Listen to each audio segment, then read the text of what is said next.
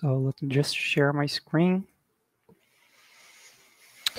The presentation itself, I'm going to move back and forth throughout the tools itself. So it's not a slide presentation, of course, but well, let's start moving forward with the presentations itself. So I'm Filipe Torqueto, lead software architect here in Sensedia. So first, this is my contact, and feel free to take a picture on it. It's going to move forward to my LinkedIn account. And again, feel free to connect with me and share any doubts or anything and any type of discussions. The agenda of this presentation is pretty straightforward, okay? So it's a quick introduction on what I'm going to present. Setting the scene here and, well, to define everything that I'm going to show for you guys is a quick overview about the service mesh and where exactly a service mesh will stand. And I'm going to show the work between those two tools and how we can especially increase the level of the observability perspective, working with the service mesh alongside an API gateway in a complex environment within microservices, of course. And I'm going to show a quick demonstration on how the Sensedia platform, the API gateway, and the service mesh will help and how we are leveraging in this complex environment, of course. So starting everything and starting with some issues here. Okay, so microservices. They are popular. We know that microservice works. They're scalable, so on and so forth. Although we have some issues, and only issues, but we have some complex things to address in this distributed world. So with microservice, we have a surface, a broad surface about networking, because, well, we have multiple services communicating within each other. So we do have problems to standardize our security perspective. So there are multiple networks, multiple everything, multiple services. So how we can actually do a solid standard and solid security pattern here.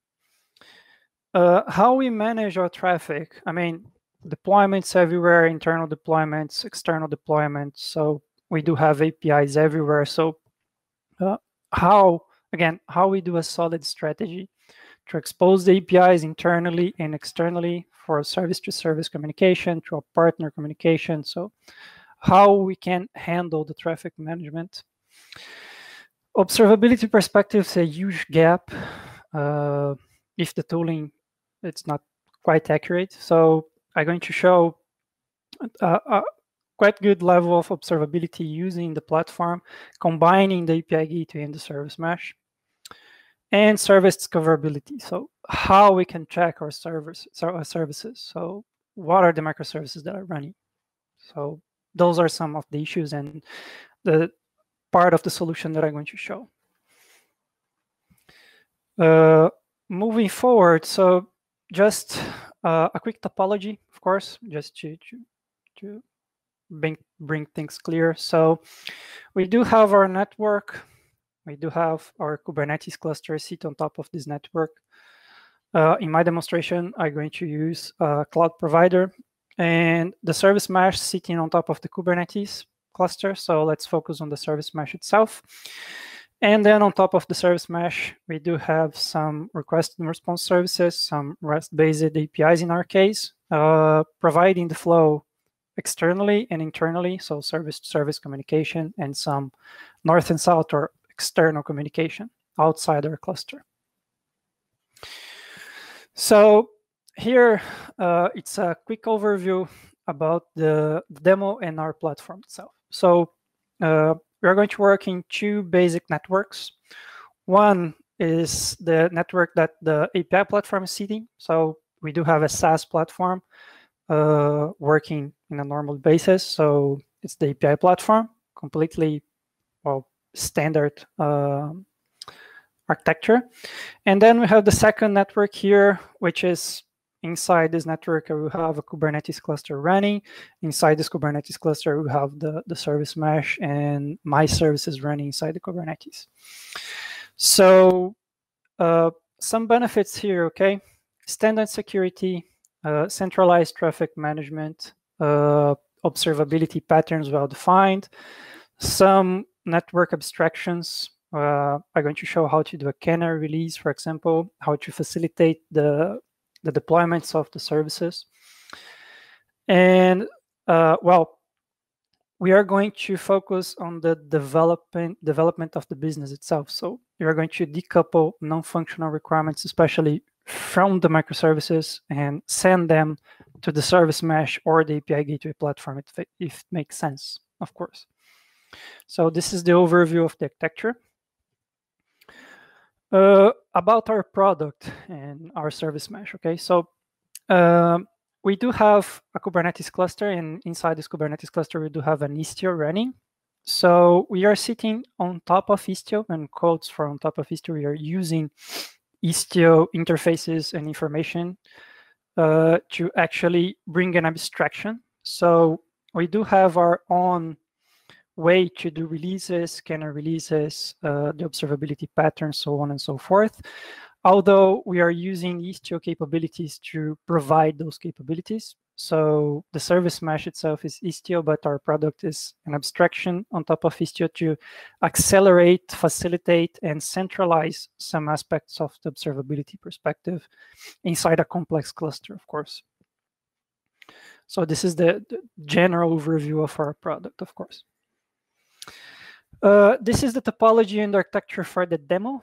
Okay, I do have 3 microservices running with multiple pods. The first one, the account service, will be exposed throughout the north and south configuration. So I will have an API exposed to external world.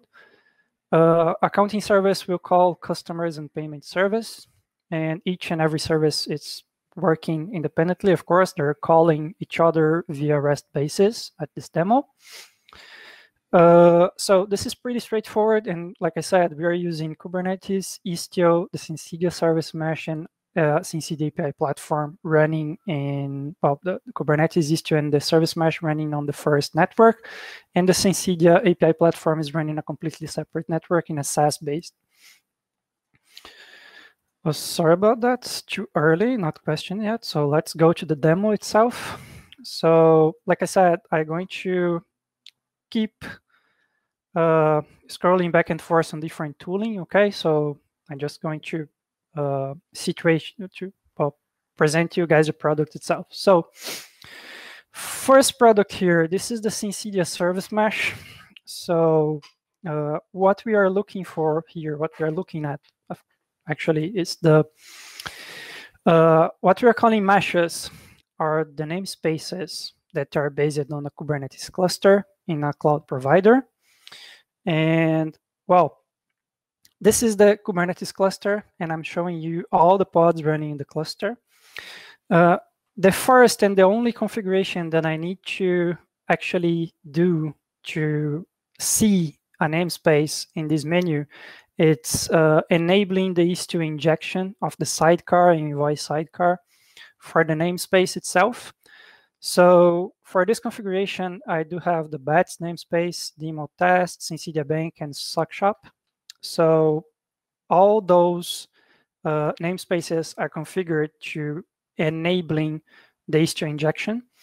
So our demo will be presented on the Sensedia Bank namespace. So let's focus on this guy. But at this first screen, as we can see, we can already have some idea of the healthy of my entire cluster, for example. So all my namespaces are healthy. I know exactly the amount of pods that are in place. And in this case, we do have all those namespaces or meshes provisioned, and they are actually being controlled by Istio and Sensedia service mesh in this case. So focusing on the Sensedia Bank, we do have some interesting configurations here. And well, we do have a capability to provide a quick description about the namespace itself and host here. This is a strategy to actually access the services inside the cluster in external way.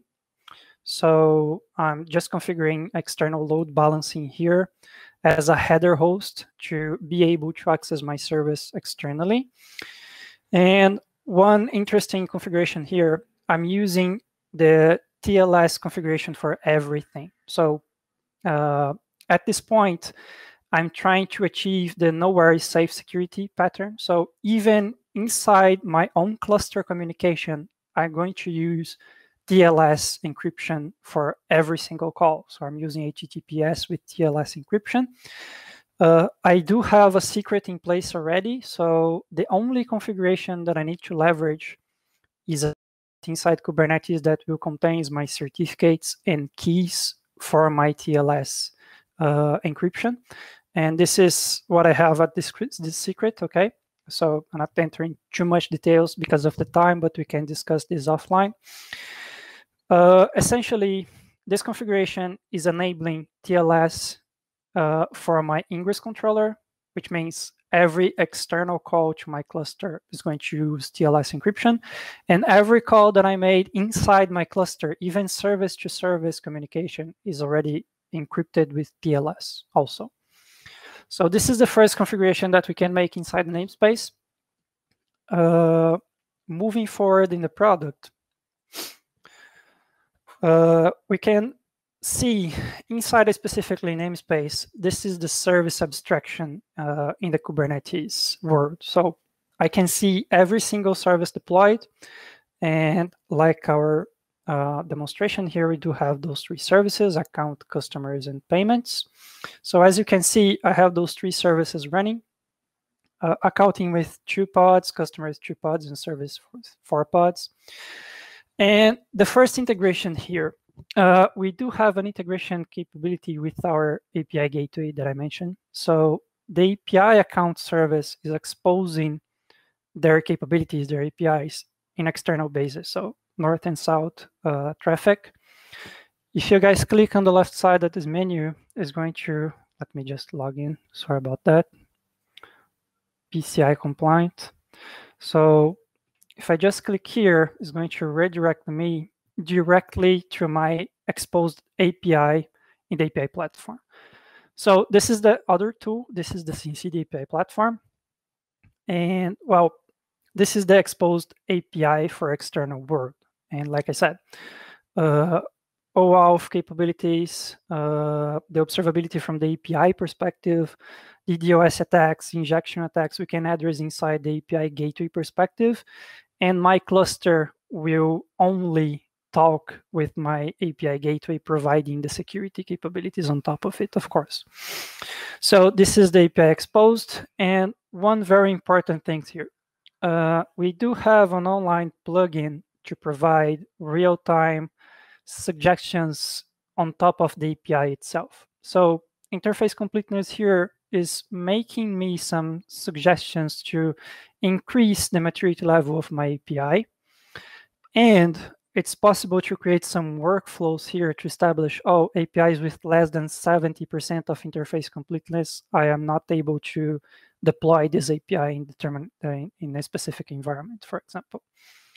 So this is my exposed API. Of course, I can import an open API specification here to present everything. Of course, I'm not doing this by hand.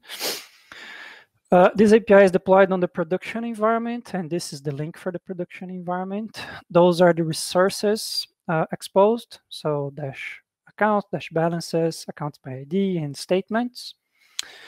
And the flows that I'm able to put the configurations in a drag and drop fashion. I mean, if I need a specific WAL flow, I can just drag and drop the WAL flow that I want, and it's pretty straightforward. This is the general explanation of the Sensedia gateway. And of course, I have a external guy calling this API. So I can actually see the tracing of the API online. So the latency, the what is the call, what is the result, everything, so on and so forth. So we're going to explore this a little bit later, but this is the general view of those two tools working together So back to our service mesh, okay? So this is the integration that we have. So, and this is the services that we have inside our Kubernetes cluster. So let's take a look on the Kubernetes. So at the namespace Sensedia Bank, we do have the pods that I mentioned, 2 pods for accounting, 2 pods for services, and 4 pods for payments. So this is the visualization that we have here. And if we move forward, we can see more details from the pod perspective. So the pod is health or not, the creation of the pod.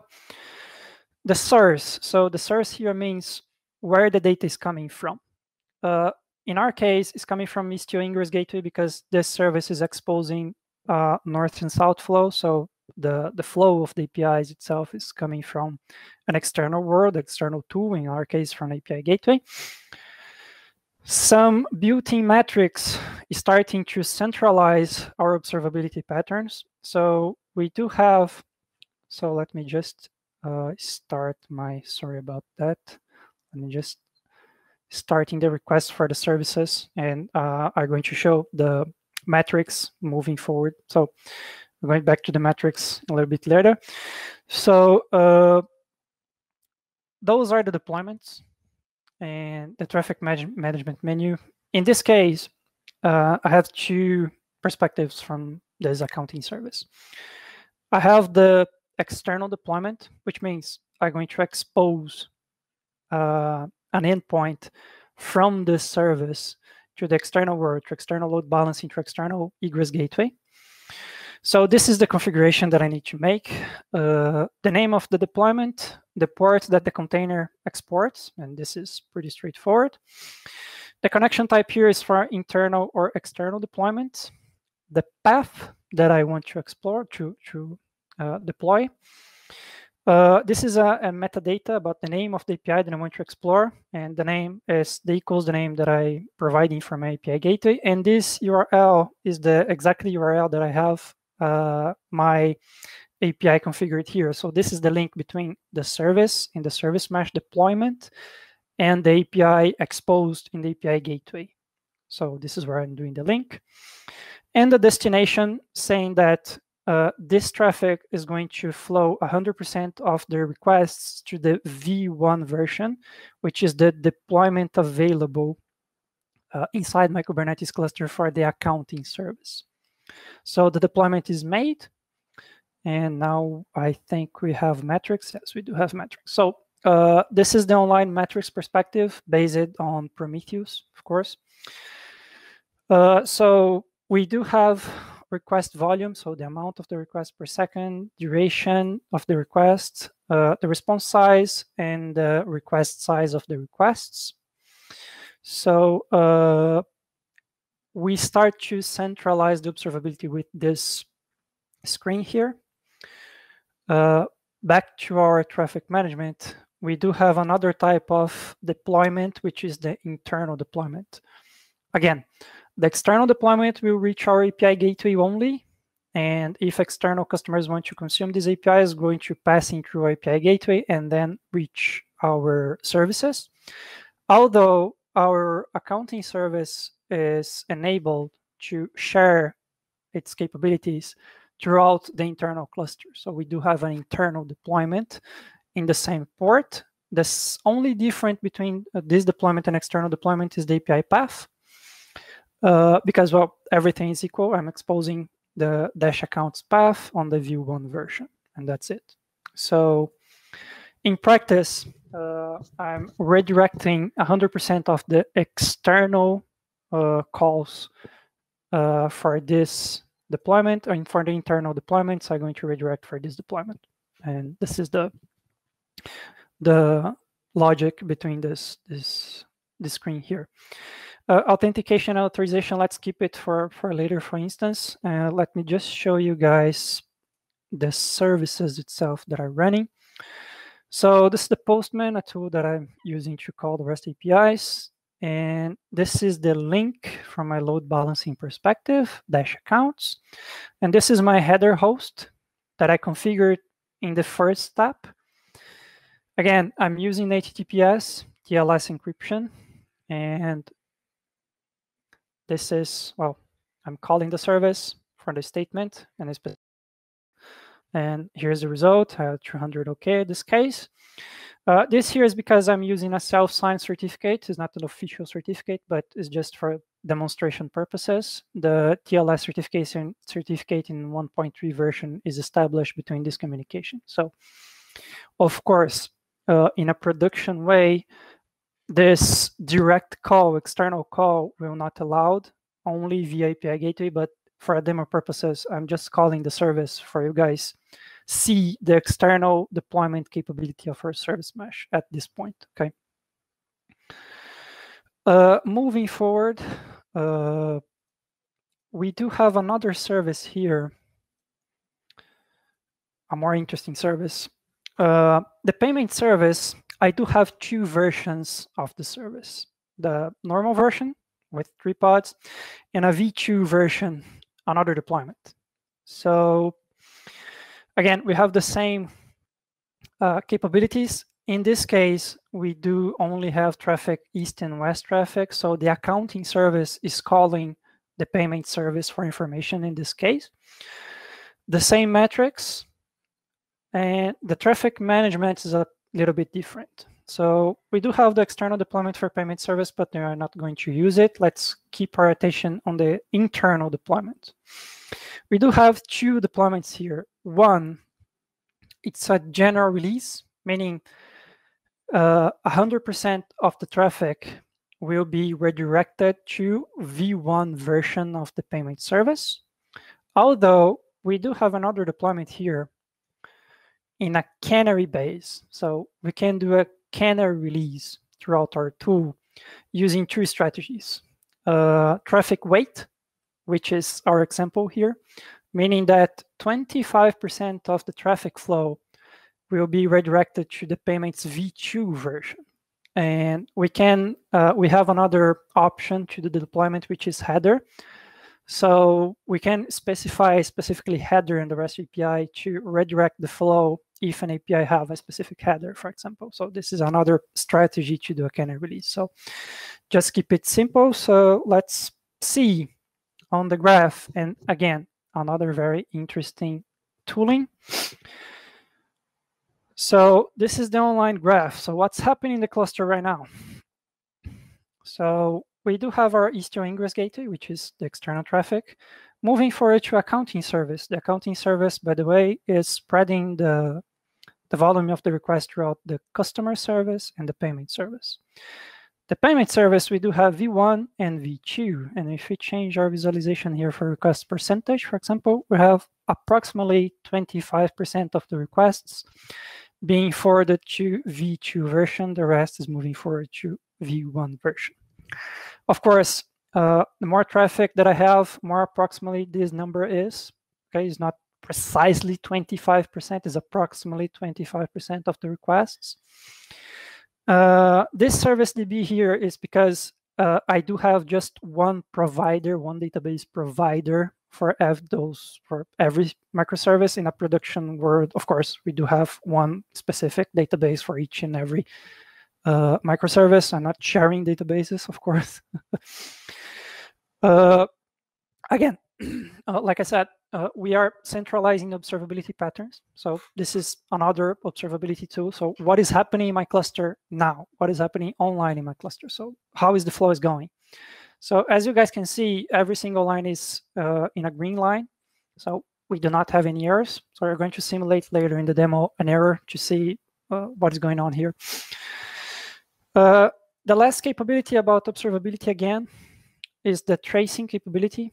So if the application is able to export the tracing, or if not, we can configure it throughout the Istio configurations, of course. But we do have a complete tracing of the calls.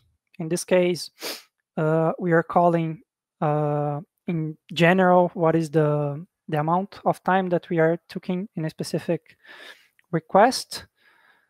So let me just show it again, sorry. And how much time we are spending to call the payment service, for example, we can clearly see here. So the accounting service calling the payment service, and the payment service taking 67 milliseconds to respond. So if something goes wrong or something is increasing the latency of the service, the tracing capability is a very interesting one to see what is going on inside the microservice. So who is fault? Who is to fault? So which microservice I have the the biggest latency? Okay. So again, centralizing observability. This is the general view of the tool. So like I said, let me just stop my my example here. And I'm going to add a fault, an API with a little problem here to see how things are going to be. So this is my runner behind the scenes. So I do have one call with a success 200 and then one call with a bad request. So let's give some time for the, again, this tool is almost real time, okay? It took some seconds to update. So let's see. So we do have a red line here. So some error is in place.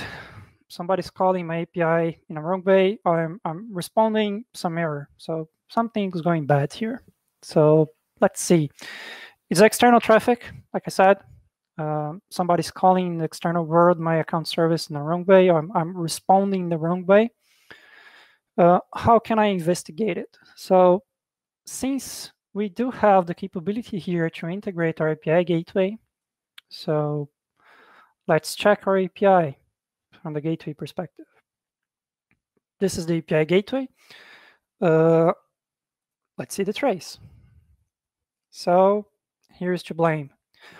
We do have 400 calls. Of course, possibly in a production environment, it will be 500, some services faulting, going down, back and forth. So the most important part that I want to show here is we can easily see what's going on, even if this this environment grows. So we can connect things. So we can see who is to blame here. This is the complete trace of the guys to grab the guilt. This is the gateway trace. So, oh, I'm calling the account API and getting 400. So you can easily call your partner and check with him. So you're calling my APIs, you're taking 400 there, you're calling something wrong, or we are changing our API structure, please update it. So the main point here is we are able to investigate further. So we can easily see the error happening. You can see what is going on.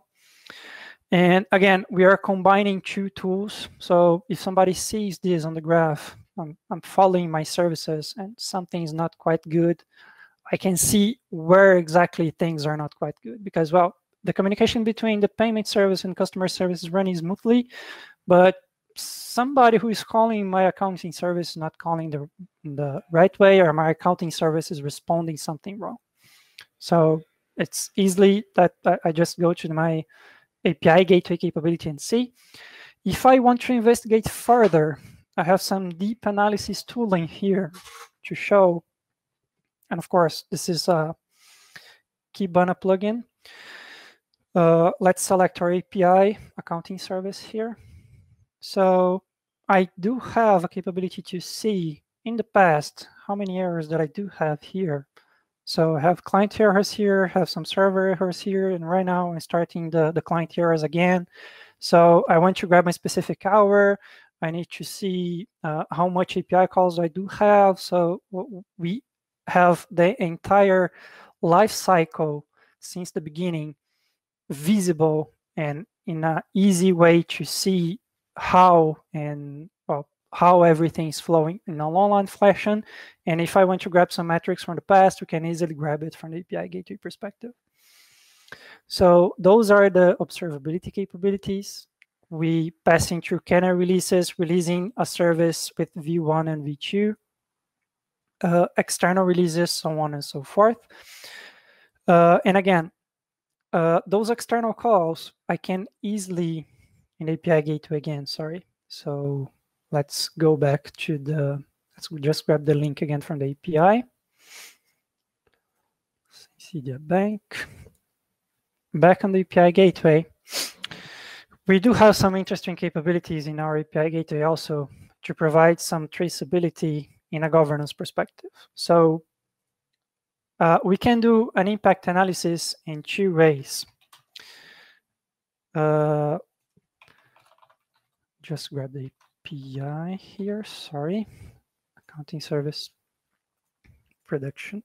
So if I want to see the impact that I'm going to cause from my external user's perspective when changing the accounting API, for example. So this plugin will show everything in terms of the APIs. If you combine this plugin here, I'm showing, oh, I will impact dash account statements, and dash accounts balances. If you combine this with the graph that we do have here, you can see the entire workflow from the microservice perspective exposing an API. So in this visualization, I do have a view of every single operation that I have exposed. And in this perspective, I know every single service that the account API is calling to actually provide the capability for my customer. So I do have a complete impact analysis from my backend to the API perspective, everything. So I know exactly what and which capabilities that are going to impact if I change something, for example. Of course, at this demo, the situation that we are studying is pretty simple, but imagine 100 of thousands of exposed APIs and internal APIs moving with business rules throughout the entire cluster, for example. Well, another interesting capability, okay? We do have a tooling here inside our API gateway, which is an external tool for the API gateway, but is attached, called Flexible Actions. So if nobody sees it, I'm not aware of those errors. So we do have a capability to alarming. In this case, I do have an alarm in place. The alarm is saying to me, oh, if I do have a 400 errors over the last 1 minute, please send to my email an alarm, and I'm just going to grab my email here from the Sensedia platform to show you guys. Here is the alarm. So flexible actions, please. Your post accounting is receiving 400 errors for the last 1 minute. So we do have a capability, again, out of the box, and centralize every observability aspect, including the alarming phase. Oh, to say, hey, something is going on or something wrong is going on with your APIs, please go to check it. And when you're going to check, you can easily see what is going on here. The investigation phase will be pretty smoothly, and well, we can easily see things flowing, investigate everything, so on and so forth. And well, the API gateway capability, we also have out-of-the-box security perspectives and security concerns. We do have every OAuth flow that we can easily drag and drop from the API. It's just a matter of go ahead, and choose the specifically OAuth RFC in this case. So I can easily drag and drop the OAuth flow that I want, and pretty straightforward, that's it. If I want additional login, again, it's pretty straightforward, drag and drop. Changing headers, in this case, I'm providing the header host in order for my API gateway to call my backend in a proper way. I can do it. I can do transformations. Well, API gateway perspective is pretty complete. It's just drag and drop capabilities, JSON to XML, query params, so on and so forth. Although we do have security capabilities inside our service mesh. So imagine that now I want to export the capability for the payment service. I do have a way to do the authentication phase here. So in my case, I have a keycloak running in the cluster. So it's an OpenID tool based on Auth2. So I do have every configuration, but let's do this thing in a different way. Every single capability that I showed you guys from the service mesh perspective, I can do throughout Kubernetes cluster directly. So I don't need the front end. The front end is more for observability perspectives and to see the configuration in a more user-friendly way. But I can do everything that I did on our service mesh. You can do throughout our own CRDs, our own version of the API specifically for Kubernetes. Our service mesh is a Kubernetes native application. So everything that I did, we can do. For example, this is YAML for external deployment. This is a YAML for an internal deployment. And this is the YAML for a canary release, for example. Like I said, we do have the payments v2, the version is v2, and the weight that I'm going to redirect is 25% of the traffic. And like I said, let's do things in a different way here. I do have this configuration here. So kubectl apply the chef. So as you guys can see first, of course, the service here inside Sensedia Bank, in the payment service, I don't have anything about authentications yet.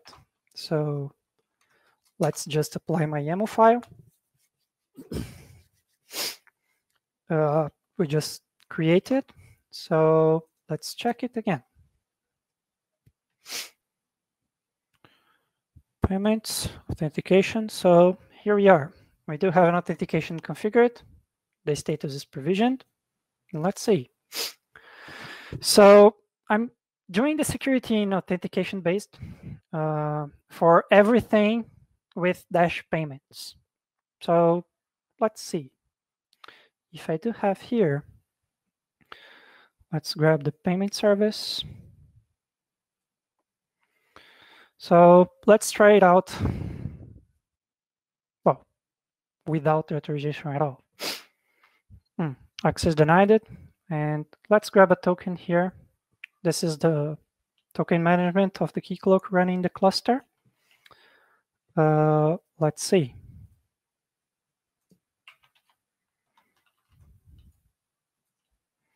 That's it. So again, if it's a desire to authenticate and authorize, even inside the Kubernetes cluster, it's completely possible. And if it's a desire to authenticate all the flow that is going to be exposed from your Kubernetes cluster, it's also possible with out-of-the-box configurations, with no codes involved in their microservice. And we leave the microservice work from the business perspective. So the development will be focused on the business. Other non-functional requirements, some of the security requirements on the observability perspective, we are modeling it to leave it from the platform perspective. So we do have some configurations to do this type of job. So this is the presentation that I have. Everything, again, there's no slides, no nothing. This is more practical than everything. So let's open up for questions. And let me just, hang on a second. Let me just back to my, okay. Let me see if I can see the questions in the chat. Well, that's it from my presentation, guys. Feel free to ask any questions if you have any. So that's it. Thank you very much. And again, just going to present the slides from, well, this is my contact. Please feel free to contact me anytime. We can discuss, well, service mesh, API gateway services, so on and so forth. And one quick thing here about Sensedia itself. We are helping our customers throughout all the journey. So we are providing the platform, and also we can provide some professional services to move along with architecture perspectives, so on and so forth. So feel free to contact us if there is any doubt, any questions, anything. Thank you very much again, and that's it for my presentation. Let me see if we do have any questions. I don't know if it's in my correct chat, but